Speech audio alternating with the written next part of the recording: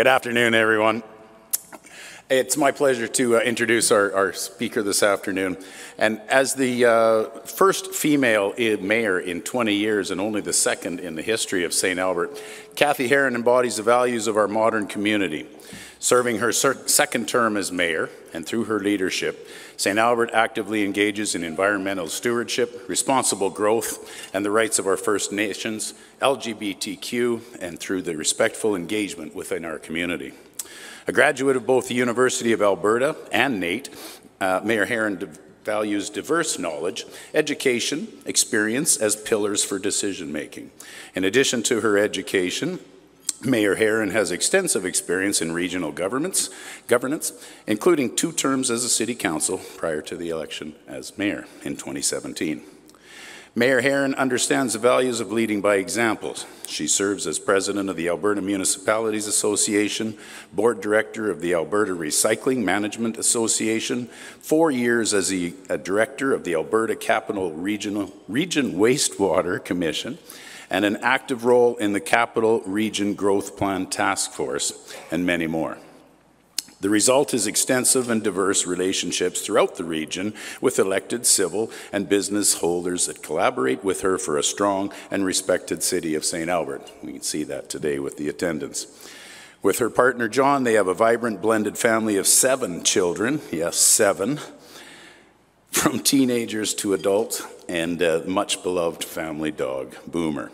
She loves the outdoors, and on the weekends can be found sailing in Wabamun or camping at one of the most beautiful campgrounds in Alberta, and many beautiful campgrounds in Alberta. So please help me in welcoming Mayor Cathy Heron.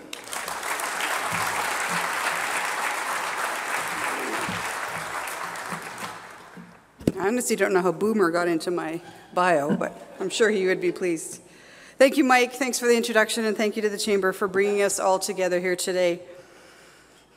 Lauren did a wonderful job with the poem, and we are so proud of the Poet Laureate program that the city has. And her and I did not talk ahead of time about what she was saying and what I was saying, but the first line in my speech is this: the opposite of love is not hate. I recently had an email from a frequent flyer, one of those residents who's always upset about something, and emails me far more often than I would like. When I receive constant and frequent criticism, it's easy to discount that person's point of view as to marginalize them and as a hater. I will probably never make this particular resident happy, and I can confidently say that he and I disagree on most issues. Yet in this particular email, it was thanks, and this meant a lot. He thanked me for what I do for the city. These 2 types of interactions can be contrary and are confusing, because it's so easy to think that the opposite of love is hate. If you ask me, the opposite of love is indifference. It's when your give a damn is broken. This resident does give a damn. He's engaged. He speaks up when the approach to making our city best is different from my own. He cares that much. I care that much. And I believe everyone in this room cares that much. We care about strengthening our city, our businesses, and our people. Citizenship is a participatory sport. I've got a quote from one of my favorite movies. It's going to be on the screen right away, and put your hand up if you recognize it. You don't have to shout it out, but it's pretty obvious. So acknowledge a man whose words make your blood boil, who's standing center stage advocating at the top of his lungs that to which you would spend a lifetime opposing at the top of yours. Now show me that. Defend that, celebrate that in your classrooms. Then you can say you're standing up and singing about the land of the free. In modern times, we have watered down the term civil to mean simply decorum or politeness. There's a famous acclaimed author, Swanee, and a community builder, who summed this concept up in this quote: "In an evolved human society, people love people and use things. But unfortunately, so much of this world, people love things and use people to get them." Relationships between residents, neighbors, and their local government are often characterized by a sense that we owe each other nothing, and the expectation is that we seek to our own advantage in our own way. And that which connects us is little more than the fact that we all pay taxes to receive services. Civility in this context makes the absurd demand that we seek our own interests, albeit we do it politely. It is up to us to find what unites us. We're here on the same soil with the same dream, the dream that is St. Albert. For generations untold, the people upon this land have always been steadfast stewards of the land and their communities. This is the traditional land of the Plains, the Wood Cree, the Nakota, the Sioux, and the Dene people. It is here that they raised their children, and they were the first to love this land.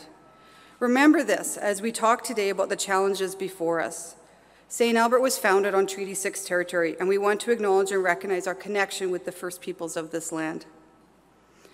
A land acknowledgement should be more than reciting a script. It should be a true acknowledgement of where we stand, who we are, where we came from, and where we're headed. And it really should come from the heart. This is a recognition that we are all, regardless of heritage, treaty people. Treaties are an agreement between two parties, in this case, the First Nations, Indigenous people, and the Crown. As Canadians, we are keepers of this sacred treaty. We all grow from the collaborative work that went into the treaty century ago. It's on this land that I was born and I grew up. And it is those opportunities that were provided to me that allow me to serve as your mayor, and for that I'm eternally grateful. So thank you everyone for taking the time to attend and for your interest in the City of St. Albert. A State of the City is a glimpse, a moment in time. Today I'll be speaking mainly about Council's strategic plan and the areas of focus this term. Before I start, I wanted to take a moment to thank a few people whose, without their support, I could not be here today.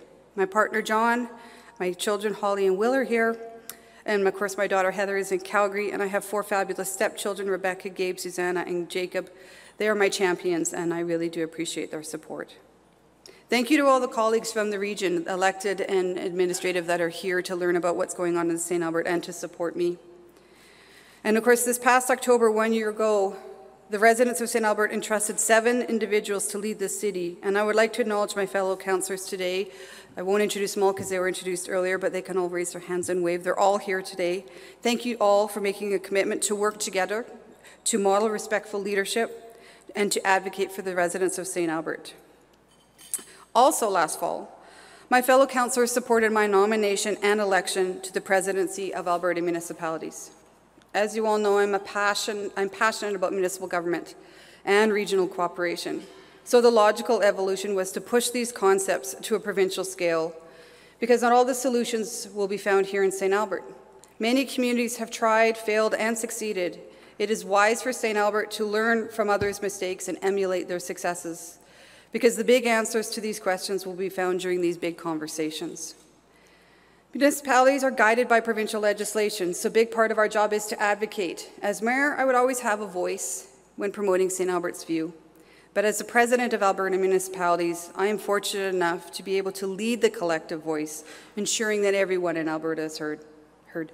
This role has kept me busy, and I need to take a moment to thank my council for stepping up, filling in the gaps, doing the ribbon cuttings and the deputy mayor duties, as well as my staff in the mayor's office who have provided me so much support and unconditional, essentially, love. So thank you. So, it is said that every journey begins with the first step, but in reality, every journey begins with a plan. Therefore, before embarking on our journey that is this 4-year term, Council came together to develop a strategic plan for the city. From diversity comes strength. From 7 different views came a plan to move the city forward. The strategic plan identifies 5 focused priorities for our term of office. So given the crowd, I figured I should probably start with economic prosperity. So economic prosperity will continue to be a priority for Council by creating a positive environment for development. Lakeview. Lakeview, it is time to become a reality. This much-needed 3rd business park has long been in the making. Last term, we made some significant advancements towards servicing the land by getting utilities across Ray Gibbon Drive. This term, we are determined to explore options in advancing the on-site servicing to Lakeview Business Park, along with the progression of an area structure plan for St. Albert West, which is currently underway. This is going to be expensive and require commitment, yet we look forward to welcoming new businesses to St. Albert and to start to collect tax revenues from this development. A success last term was the uncontested annexation of over 1,500 hectares of land from Sturgeon County. On January 1st of this year, we welcomed many new residents to the City of St. Albert. Now we need to examine the best use of this land, including how much non-residential development. Flourish, our new municipal development plan, has a lofty goal aimed at significantly increasing the split between residential and non-residential assessment and taxation across the entire city. These annex lands are key to achieving that lofty goal by increasing the supply of industrial and commercial lands in that area. And finally, under this strategy, we're also going to be working on an investment attraction strategy and continuing to work within the region on the collaborative economic development, which we started last term. Another exciting area of focus for our strategic plan is to support a vibrant downtown, where people come to live, gather, celebrate, shop, and do business. A vibrant downtown is key to maintaining a tight community feel that St. Albert values so much. There is a richness and a deep sense of belonging that comes from living in a community such as ours with so much history. Our downtown is not just a place, it is the center of our community and the location where it all began. It is a community treasure and our economic and cultural heart. We need to nurture a truly vibrant downtown that is full of people, 24/7, winter, summer, spring, and fall. In March, I hosted an initial meeting of the downtown businesses, a sort of town hall for the parent district. We had a great turnout and we sparked some great ideas. 3 ideas that I'd like to point out were, we talked about a business improvement area. This is a specific geographic area of the city where businesses pool resources and work together through formal association to enhance the economic development and vibrancy of that area. They can do this through marketing, beautification, event planning, and advocacy. This is proven very effective in areas that I visit as the president of Alberta municipalities, and a couple that I would want to point out is Old Strathcona has done a great job. We had a presentation on just this week on Lethbridge, and I've been to Medicine Hat, and they have vibrant downtowns because of BIAs. So we also want to take advantage of the existing walkability of our downtown, something we often take for granted. I want retailers and restaurants to be able to spill out onto the street and participate in the fun. Imagine tables with umbrellas, live music, live performances, shopping, and the visual arts all mixed together for a gathering place that we can all celebrate and be proud of. Another big catalyst for the downtown will be the realization of the long-planned Millennium Park. Open waterfronts create a connective tissue that binds the city together, and they spur so much economic development from the vendors and tourists that spring up around them. This park will represent our personality, who we are as a city, community, green space, the river, arts, and history, all part of our identity. We want to create a space that is truly for our residents, a common experience to take advantage of our beautiful river while protecting it at the same time. Millennium will bring financial growth for the city of St. Albert, which is always welcome, but it will also provide something that is priceless by unifying a city and helping to create and define our soul. These are just 3 of the ideas that we discussed, and many more great ideas will come forward as businesses and residents contemplate the possibilities. The plans are still developing, but I'm excited by the creative ideas that are already surfacing. For years, we've talked about bolstering our downtown. It's time to start to make it happen. Community well-being is of great importance to this council. We want to ensure that we are responding to changing demographics and continuing to foster a community where everybody has an opportunity to participate and feel fully welcomed. St. Albert is leading the way in inclusivity, ensuring that everyone feels safe and secure in our community, no matter their race, their religion, their gender, their identity, or economic situation. If you haven't, you should definitely take in a Pride Festival or one of the African descendant events, or discover the new Latin Cultural Association experience. These are 3 examples of how diversity adds to the culture and enjoyment of our community. With new residents and this diversity comes the need for housing. According to the United Nations, 68% of the world's population will live in cities by 2050. In Canada, more than 83% of us already do. Cities are the crucible where society's problems come into focus. In Canada, one of the most pressing challenges is a severe housing shortage. Canada would need to build 1.8 million more dwellings to have the same number of housings per capita as the average other G7 countries. St. Albert needs a diversity of housing, from the $1 million penthouse to affordable condos for our youth to dignified, supportive housing. This is why we are partnering with Homeland Housing to build a new apartment in the parent district with a mixture of affordable housing and market value options. Not only will this be fantastic for the growth of our downtown, but it will also add much-needed affordable inventory to our city. Council is very focused on Indigenous relations. This has been ongoing for years, of course, but this term we're not slowing down. We've already approved a staff position for Indigenous relations and are developing an Indigenous advisory committee to support Council and administration. Many of the stories and history we are familiar with here in St. Albert were written by settlers. It's now time, actually long overdue, to incorporate the Indigenous stories and perspective into our evolving narrative. Inexcusable social inequities do exist in our city. We do have homeless. We do have vulnerable residents. We do have seniors living on the edge. We have racism. We have youth who are suffering. We are non-immune. It is part of our 4-year plan to address these inequities. I know we can't solve all the problems, but we need to make progress on these issues. Because, of course, the measure of any society can be measured by how we treat our most vulnerable, and St. Albert has work to do. Council recognizes the need to adapt to a changing natural environment. For the first time, climate has become a focus area for City Council. Our summers are getting warmer, we're not impervious to wildfires, the resulting smoke, invasive species, droughts, or floods. There is a myth that doing the right thing for the environment can only be done at the cost of the economy. In fact, the opposite has been proven true. This past winter, we experienced unprecedented freezing rain, we had lots of thaw and freeze conditions, and of course the resulting turmoil on our roads and our sidewalks. We cannot be so naive as to think this won't happen again. The myth that environmental stewardship is opposed to economic growth has been broken. It has been proven throughout the world that caring for the environment is symbiotic with economic growth. We cannot be left behind in this regard. ESG, or Environment Social Governance, is an imperative for foreign investment and is now part of our municipal thinking and decision-making. Shortly after I took the stage, I gave my own unique land acknowledgement. If we truly want to be stewards of our land, then we have a deeply rooted responsibility to care for the lands upon which we built this community. As a city, we can make a real impact. We can find eco-friendly sources of energy. We can raise building standards to ensure more efficient homes and commercial spaces are built. We can develop neighborhoods with an eye on how transportation can be more efficient. We can put more people in one vehicle by making transit an attractive option. And we can lead the way in waste management to reduce our landfills and put less pollution into the Sturgeon River. I'm talking to a room full of business people, so I know you'll all understand this concept. Any budget consists of two basic ideas, money in and money out.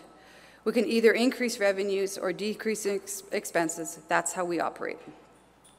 So for money in for municipality, we have the revenue of property taxes, fees and fines, and grants from other levels of government, and that's it. We are facing some significant increases next year and in the years to come.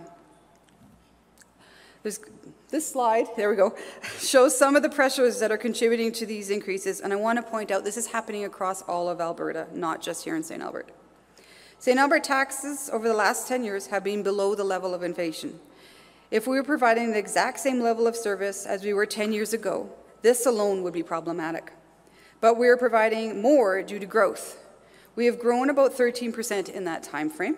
This means more roads to repair and maintain, more trails, more traffic lights, more transit routes, more parks, more residents participating in programs, and it goes on and on. We've added new services as well. For example, the Indigenous relations position I mentioned. We've added traffic calming. We've added disc golf. We've added pickleball. There's new environmental compliances that we have to deal with. We've added social media. We've added freeways. We've added a lot of new services to our community. We have provincial download issues.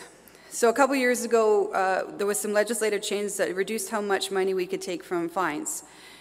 So we received more money for the fines, and we actually have less fines being given out, which is a good thing. That means people are following the rules on the road, but it affects our budget.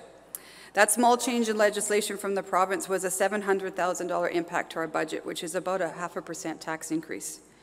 Of course, we've all heard about the loss of grants in lieu, and the biggest is the 25% less in infrastructure funding. This is millions of dollars we do not have now to maintain our current infrastructure or build anything new. We are using more gas, electricity, and diesel, and not only are we using more, the cost to buy it has gone up. It is more expensive to build anything, cost of debt has increased due to a change in provincial financing authority. I'd include this as another download from the province. Cities are now experiencing the same high cost to borrow. Many of the bids that we're receiving on needed projects are coming in much higher than anticipated due to inflation. And finally, our revenues around transit and recreation have still not recovered from the pandemic. Now, many of you are probably thinking, we just need to be more efficient. Well, we have done that work. Significant time and effort has been given to combing through our budget to find those pennies, to do more with less. We're always looking to do more, but essentially these types of measures have been exhausted and cannot be relied upon into the future. I really want to commend our administration here for the amount of work they've done with less money. And of course, no organization is perfect, and there are still opportunities for further efficiencies as identified in the fiscal and operational review. But it will help in the short term, but we have actually kicked this can as far down the road as it can go. And we have all realized that finding pennies in the budget will not make up for the massive dollars we need to find. So a city is faced with options when we're having less revenue and more expensive, and that is, of course, increasing property taxes. Something I know none of us wants, especially at a time when all of our own expenses are on the rise. The last thing any of us wants is higher taxes. And to be honest, I don't know how or if we'll be able to avoid it. And the other final and very unappetizing option is to reduce the level of service we provide. This means doing less with the same amount of money. We've already done some of this. Gas cutting has been moved from every 10 days to every 12 days, and more service cuts will have to come. But with these service cuts comes increased dissatisfaction from residents. It's a difficult balance, and residents still want synchronized lights, programs, and events. And we have a desperate need for more recreation facilities and, of course, a new pool. Other organizations also rely heavily on our city to survive. The library, our arts community, our museums, and many others are facing the same increases we are facing. And I will state right now, the city has tried their best, but we have no more money to give. It pains me at that time when we have the highest number of at-risk residents ever, we cannot afford to provide groups like SAFE or the food bank with more money. We've seen this coming. I've been quoted many times saying that year after year low tax increases will eventually put us in a precarious position. I've pushed to increase our reserves, yet now here we are. For years, I've been pushing to explore ideas for new revenue sources, be it a municipal utility corporation like Edmonton's highly profitable EPCOR, or revenue-generating solar farms like Bonaccord and Sexsmith have successfully built. There are other ideas out there. I know there are. We need to explore new revenue options. Sadly, even if we find and agree upon a project to generate revenue, it's not going to help us this year. It's too late. Which is why I tried to have these conversations 3 years ago, and now we're in a fiscal crisis. And I need an open mind from residents and businesses, and definitely a can-do attitude. If an idea is brought forward, we need to look at it with a filter of how we can make it work, rather than the recently popular assumption that it won't work. When a possible revenue-generating project is scrapped, there should be no celebrating. It's not a win, it's a loss for all of us. St. Albert is not an us versus them political system. There is no them, it is just us. We face difficult times, and I want us all to remember that we may not agree all the time. But so long as we remain civil, passionate, so long as we remember that we have the same goal of a great St. Albert for our children, then together we can find solutions. Our give-a-dams aren't broken, and it's up to us to lead our community. Sadly, social norms no longer dictate that generosity, sacrifice, and warm-heartedness are necessary civic virtues. Today, getting along takes second seat in a world where getting ahead is championed above all else. A government of the people, a democracy, has room for peaceful civil disobedience, a practice that appeals to humanity and a sense of justice of the opposition, and I don't want to define the opposition as an enemy, but we want to insist that we all do belong to this community. Martin Luther King Jr. described this as one who does not seek to defeat or humiliate the opponent, but to win his friendship and understanding. It takes enormous strength of character and dignity to express love in the face of hatred. But I want us to be strong and not to resort to incivility to achieve our goals. As we face the next few years of a fiscal crunch, balancing acts of diverse needs, climate issues, social unrest, I'm calling on all in this room to be part of the solution. Democracy is a system grounded in a universal principle, a sense of justice that says we are all equal in our humanity and before the law. that we're all worthy of dignity, well-being, respect, liberty, and security. Citizens need to seek the well-being of their neighbors, their city, and themselves as necessary to the preservation of a democratic way of life. Anything other than that is uncivil. I needed to transition to the next part of my speech, so I wanted to put up this quote from our Queen and mention her in my speech. This is her words. "We may hold different points of view, but in times of stress and difficulty that we are most need to remember that we have much more in common than that dividing us." And I thought that was a very fitting way to recognize her. Now, I have the pleasure. Shortly after being elected, Council was faced with the task of finding a new city manager. With a clear understanding that we were facing this term, our Council identified that we needed a proven leader who can guide administration through difficult times. The Canadian Armed Forces face the toughest budgets, yet have to be ready with no notice to deploy anywhere in the world. Inefficiency, not giving a damn, and failure are simply not options. The leadership of the Canadian Forces are some of the best trained and most respected organizational leaders in the world. In order to overcome these challenges I spoke of today, St. Albert needs that mindset. To share with you his initial views of our city and administration after his first 90 days on the job and his ideas for our path forward, I would like to introduce our new city manager, recently retired Canadian Forces Brigadier General and lifelong lover of St. Albert. Ladies and gentlemen, please give a warm welcome to Mr. Bill Fletcher.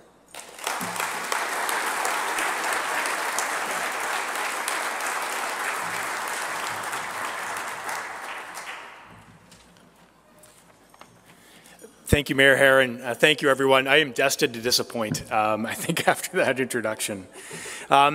It is truly an absolute pleasure for me to be here today, and you know, with your indulgence, I'll just take a couple of minutes of your time to offer some initial observations, Bill Fletcher's initial observations, not based on my vast municipal experience, based on my 90 days in the chair, working on behalf of St. Albert. It was a little bit daunting, to be perfectly honest with you, when Mayor said that I was going to come up and talk initially, because I'm just a dumb Army guy, and that has been my frame of reference forever. So I thought I could come up and do push-ups. Army guys do push-ups really well. You know, perhaps I could come up and yell, because there were folks who thought that was going to be my approach when I showed up in the city. I was just going to start screaming at people, much like the movies. You know, or I thought I did give myself a haircut before I came up. But then, you know, I figured I'll just start with the reason I am standing here today. First off, making the decision to trans out of uniform wasn't an easy one. 33 years in the military. My mom and dad both served in the military. It's all I've ever known. But as a family, we decided that we wanted to put down roots. Next year will mark the longest that we have lived anywhere in our entire lives as a family. I've lived across our great country. I've lived in the United States, and I've served around the globe, and all roads have led us back to St. Albert. We have a saying in the Army that home is where the Army sends you, but that was no longer enough for us. Home is here. So we have chosen to settle in St. Albert because it is truly the best community that we have found in which to live, work, play, and in my particular instance, raise a family. I've been serving as your CAO for the past 3 months and know enough, perhaps, to be dangerous now. But I've enjoyed getting to know a number of folks in this room, and in particular our city staff, and learning the ins and outs of the job. I come at this certainly through a different lens than somebody perhaps who's grown up through municipal work. But I can tell you that I think most of us as leaders know people. People is what we do. And I can tell you that I've been struck by a number of things that Merritt mentioned, the first of which is people. Your city staff are motivated, they are professional, and I tell you, they truly have the best interest of this city at heart. As you heard from the mayor, they consistently work to balance effectiveness and efficiency, which is always a fine line. Every organization can improve, so I'm not here to say that we are perfect, but I'll tell you that your staff are lean, they are motivated, and they are working hard to make things better. Their hard work often flies under the radar. In my first couple of weeks, I was put on a St. Albert Transit bus, and we drove around the city to show the number of things that were happening, a number of ventures of which you are all intimately involved in. And as a resident, I was struck by the number of things that are happening that I had no idea about. And that is above and beyond, quite frankly, the day-to-day work to keep lights on, you know, roads paved, and folks happy. Transparency and communications, I think, are a big P for me. There are challenges in large organizations, and we're working to improve our methods. I would say to you that if there's one thing I think that we need to focus on as a city staff, it's about transparency and communications, internal and external, to each and every one of you. We will do our level best to keep everybody informed of what's happening and what is planned. People may choose to disagree with what they hear, and that's the beauty of a democracy. That's actually encouraged. Debate is healthy and important. But what I would say to you, and I did not read the mayor's remarks before I put in this, is I've been struck by the uncivil discourse that I've seen over the course of this job. And while it is a minority of folks, I've seen too many vitriolic emails and indemnifications of people who live in St. Albert on social media and otherwise.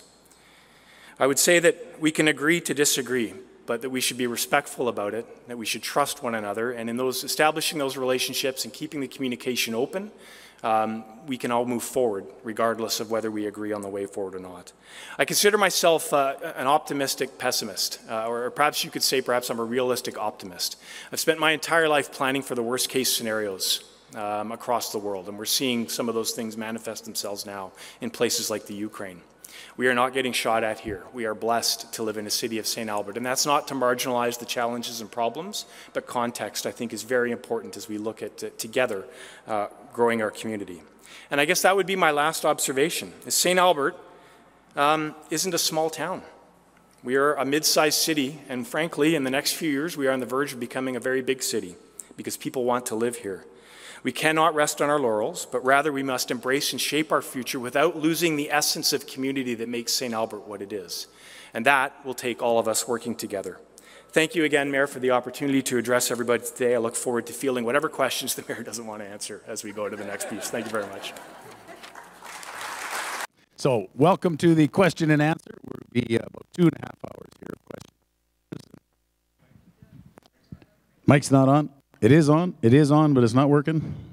Got me? Okay.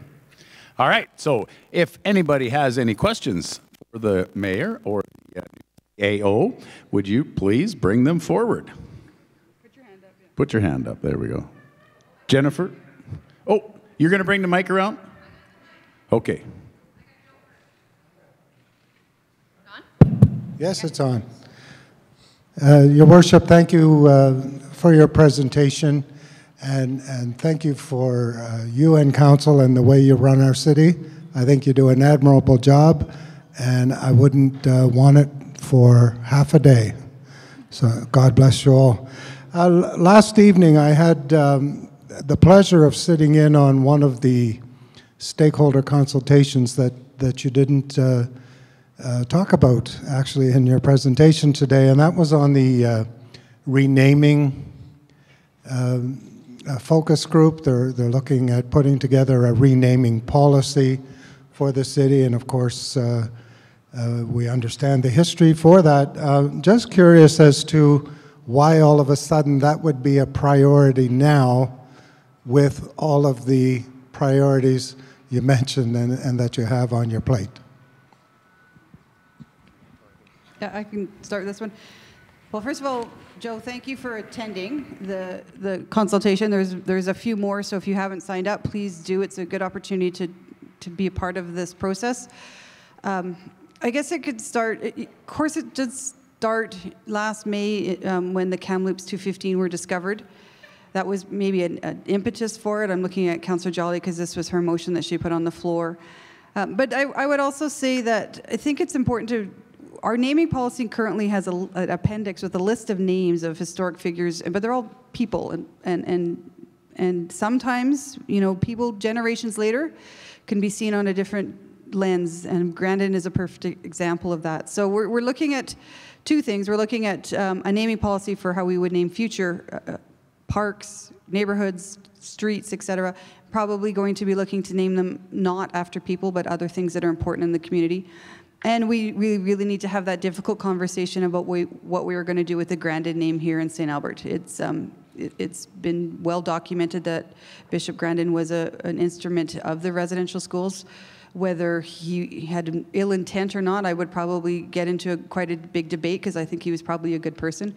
But The intention today is not what we live in. Those aren't our values and virtues of today. So that is the process of it. And so I think it's long overdue.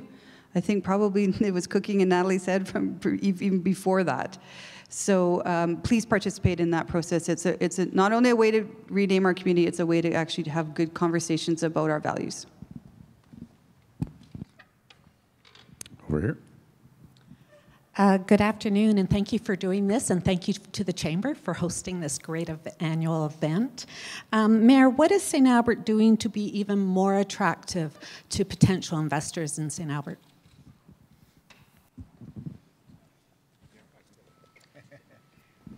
It's one of those where I could just turn it over to Bill. I talked a little bit about the investment strategy, and you might be able to add more into that. So I'm going to let Bill have a quick conversation about that one. Yep, absolutely. Thanks very much for the question. I think there are a number of things. So the investment strategy will be the umbrella or the architecture that defines all our efforts underneath it.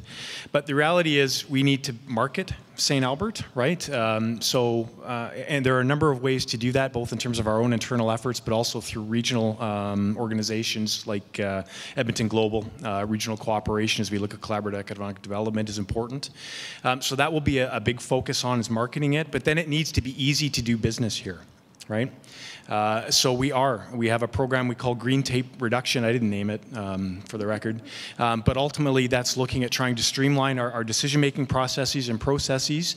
And I think following on that, then it becomes being predictable, consistent, and open in terms of our communications with folks, right? So, I've heard time and time again from a number of folks I've managed to have coffee with that one of the worst things we can do is be inconsistent and be all over the map. So I think we need to be carefully streamline, validate our processes, and communicate them, and then stick to them. Just to piggyback on that, Bill, what can the businesses and the community of St. Albert do to help in those efforts?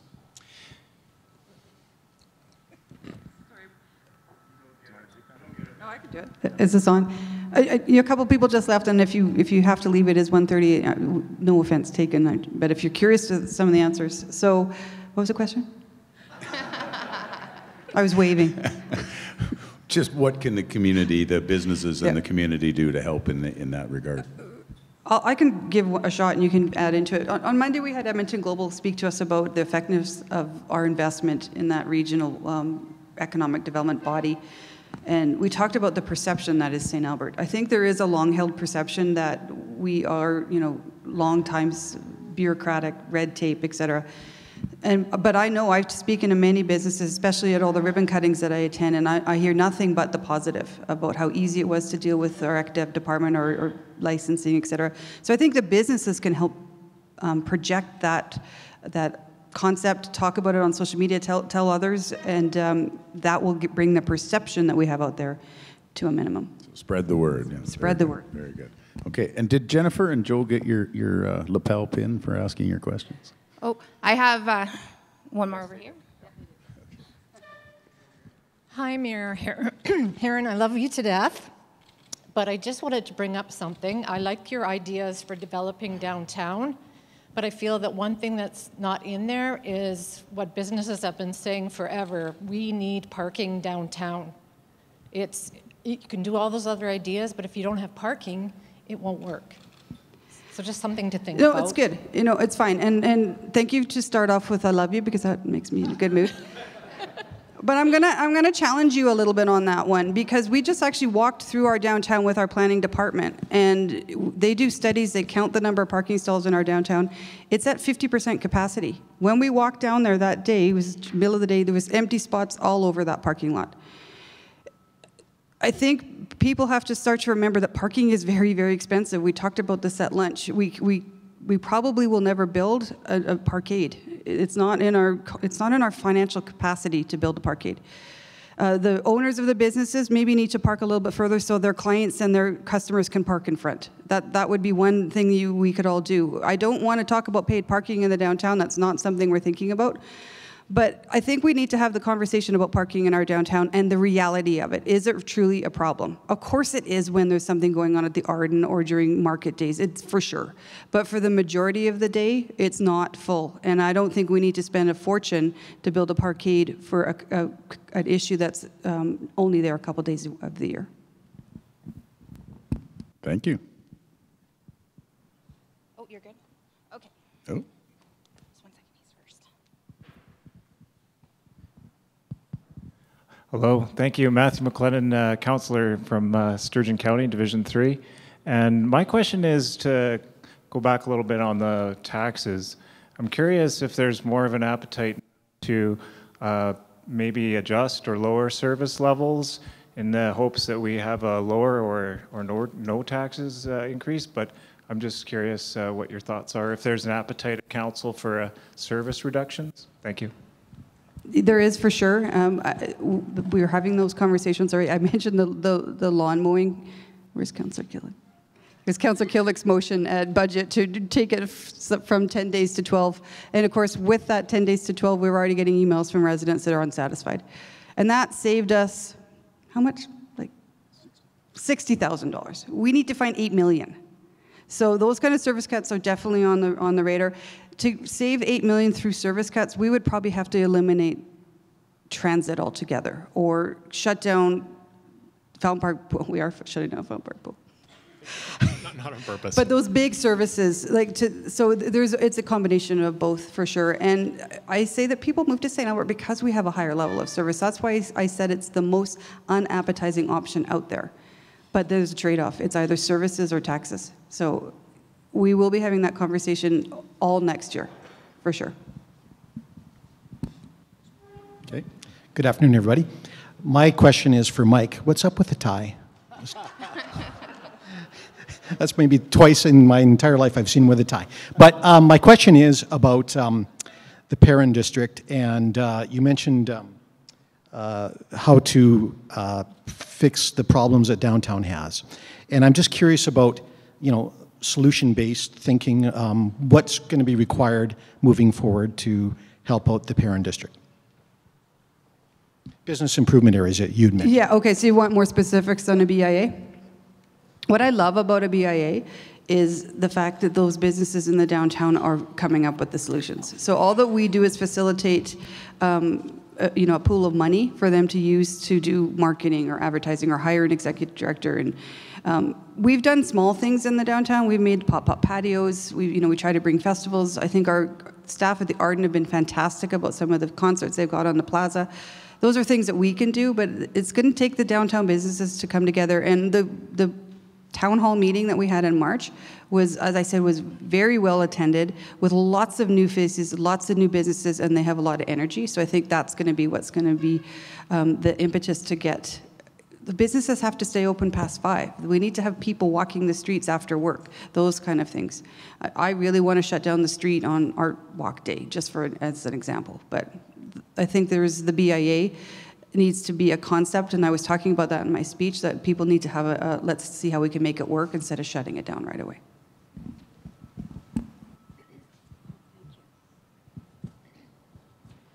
Hi, thank you. Excuse me. Sometime before the pandemic hit everyone, we were doing a lot of discussion about attracting a post-secondary institution to St. Albert. And for a large number of reasons, it's a perfect fit. So I'm wondering if the city is still working on that at all or not. That was not the question I told you to ask, Linda. I don't have a good answer that's going to put a smile on your face, to tell you the truth. I think you've probably heard in the news about what the provincial government did with Athabasca, which Athabasca was our target university. So quite honestly, and you're sitting with Marg, I haven't had a conversation with anyone about that concept. I wouldn't say we exhausted it, but we did let it slide. I don't know if you've heard anything. Nothing. Nothing significant to add to that, to say it is absolutely still on the radar, but I'd be lying if I said we were at a mature level of discussion. It's a desire and not a plan right now. Hi. Curtis Kraus. My question is around the new revenue options, because obviously we need solution-based things. Is there a plan to have a position or have it under someone's portfolio or have some dedicated leadership to it, I guess is the question. Because when it gets wrapped up in everything else, it just becomes one more bad idea the city has. Is there anybody else that has a question? Thank you for your question. Next, yeah, no. No, there are no plans right now to specifically designate an individual with that as their portfolio. However, we do have plans subject to ongoing discussions on ultimately council approval to designate a temporary position that will be focused specifically on development of the Lakeview Business District. And they will be focused on development, attraction, and ultimately, a successful end state towards that, tied to that specific project. More holistically, it still works through the traditional lines of the leadership through economic development. Over here. Thank you. Kim Armstrong, St. Albert Public Schools. Thank you very much for this opportunity, Chamber, and also for this opportunity to pose a question, probably without an answer.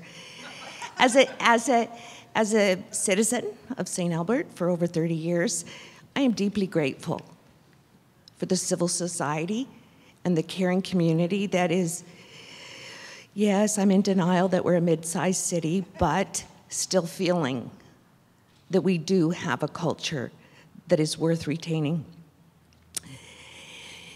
What I pose, and very excited about the depth and the breadth of your remarks about the well-being of the citizens of St. Albert, is we are in a new world. There's no new normal, as if there was ever one, but the hierarchy or the divisions or the lanes that governors have been confined to may not meet the needs of thriving communities today.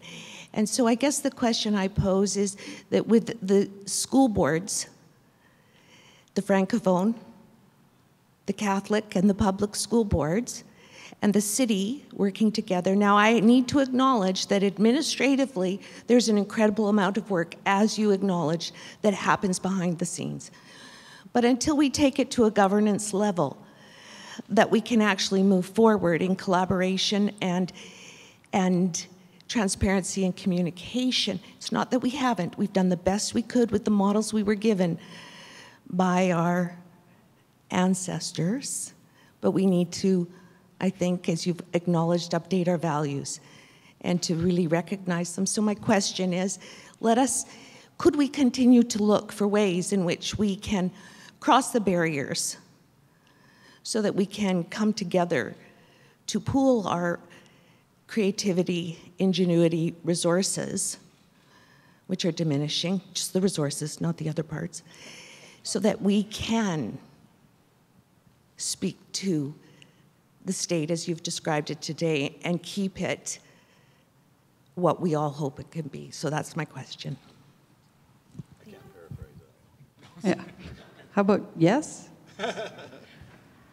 I think I should probably say, my speech, this speech, I hope it didn't sound negative, because, and it's interesting that you pointed out the vitriol that you see. It is a small portion of our community. I have spent the last 2 or 3 weekends writing out hundreds of good neighbor recognition cards. It's just a simple email you can send the mayor's office, and I write a note to your neighbor saying how. And I've heard stories of neighbors driving their neighbor's mom to the doctors, or mowing lawns, or babysitting kids, or baking cookies, or mending fences. It's St. Albert's values of small town.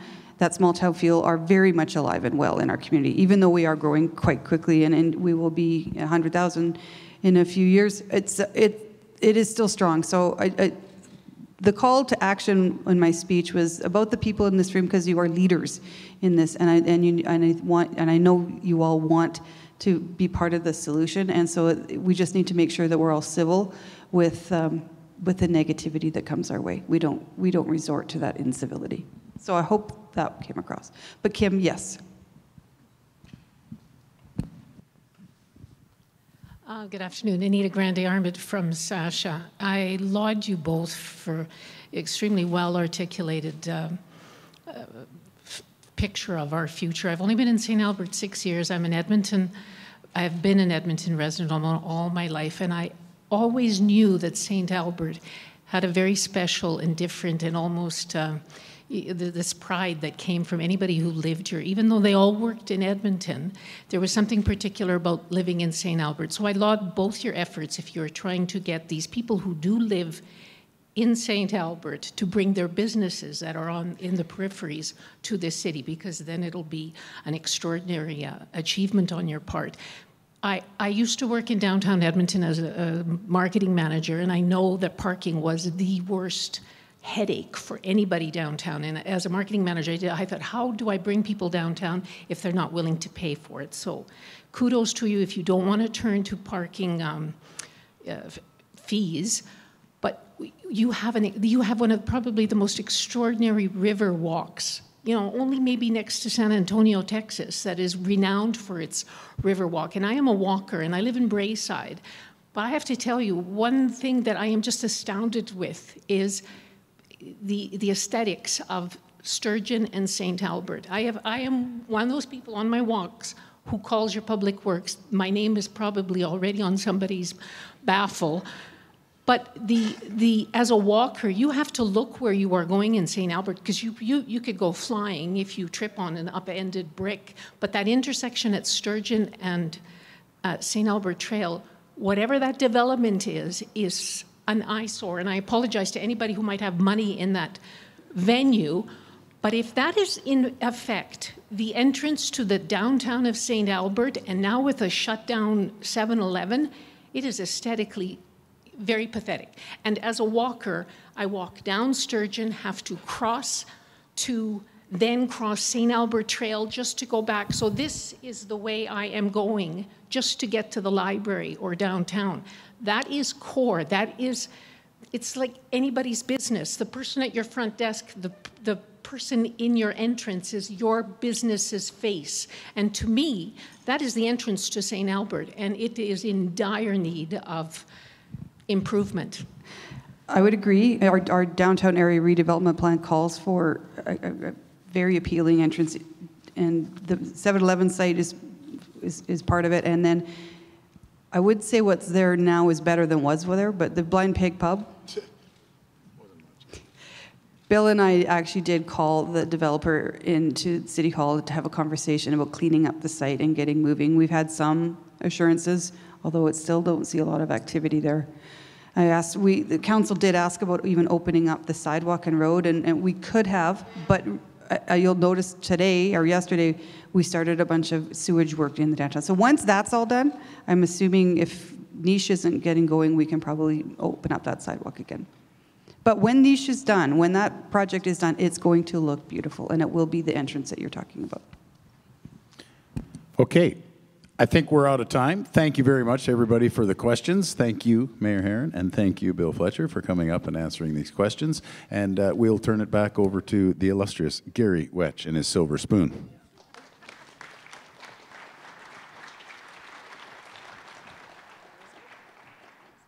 No, thank you. I don't know what he needed me for. I just the eye candy, I guess. Yeah.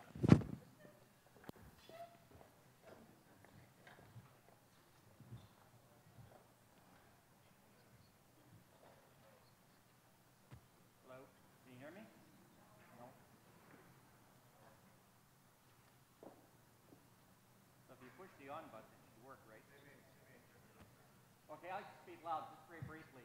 On behalf of the Chamber, welcome. I want to tell the city we have 720 dedicated members who are really intelligent and want to work with you. Find a way. I agree with him. Let's work together. Whatever I said, I agree with. Anyways, thanks for coming. Cathy, great speech. And like usual, we'll give a donation to a charity in your name. Remind everyone the next lunch will be held Wednesday, October 12th. It'll be a sunny day at the Sturgeon Golf Course. This is the lunch where we hold our board election. Please come out and remember our guest speaker. Have a great day. Meeting adjourned. Hit the gavel.